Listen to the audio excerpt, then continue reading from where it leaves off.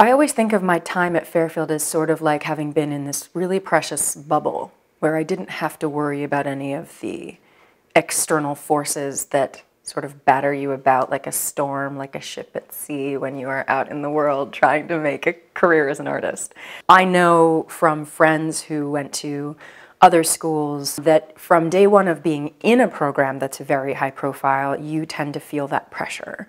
Many of them at least have expressed that to me, and I certainly didn't feel that here at Fairfield. I felt like I was allowed to take all the time in the world and breathe and learn and have fun and just sort of luxuriate in my time here.